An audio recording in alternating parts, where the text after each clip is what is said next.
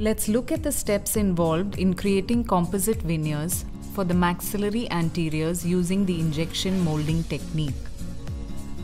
First, use the crown cutting burrs to prep the tooth from canine to canine.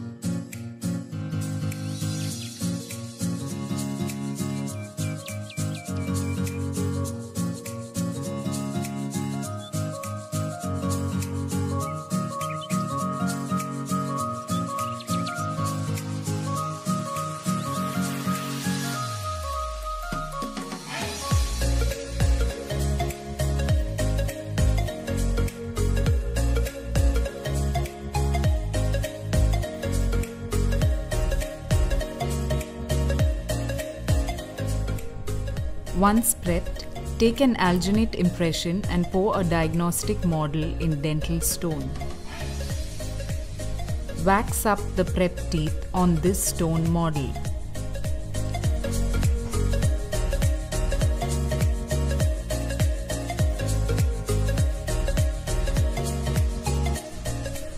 Once done, extrude the EXACLEAR into the mandibular metal tray and take an impression of the waxed up diagnostic model. EXACLEAR is a crystal clear vinyl polysiloxane material. Its transparency offers total visual control and is ideally suited for the injection molding technique. The clear stent is checked for fit in the patient's mouth. Next, create vent holes in the stent with the tip of the G-aenial Universal Injectable composite.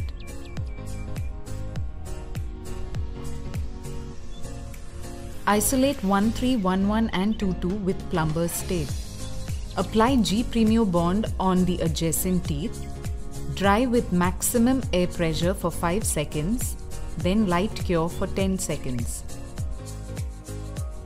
Start injection molding on tooth 3 with G-aenial Universal Injectable composite. This composite is a universal restorative displaying exceptional strength, aesthetics and uniquely high thixotropic viscosity. Inject 2-1 with G-aenial injectable, then light cure. Inject 1-2 with G-aenial injectable, then light cure.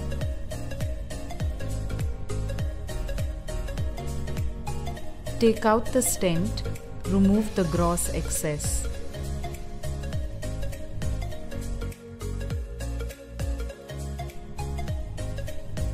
Next, isolate 1-2, 2-1 and 2-3 with plumber's tape.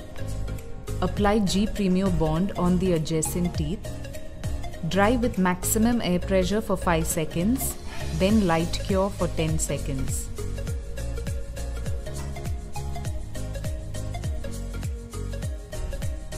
Start injection molding on 1-1 with G-aenial Universal Injectable. Light cure through the clear stent. Inject 2-2 with G-aenial injectable.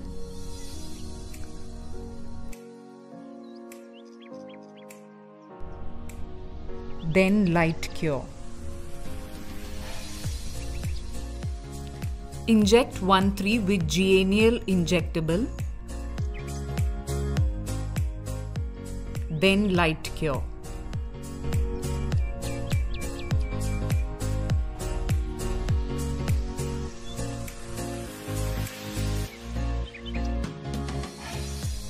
Take out the stent, remove the gross excess.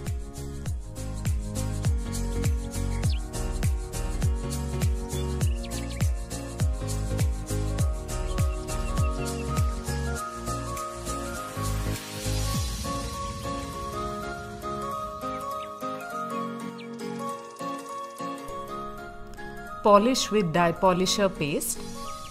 Dye polisher paste is a diamond paste containing superfine diamond particles that gives the perfect glossy surface with high luster.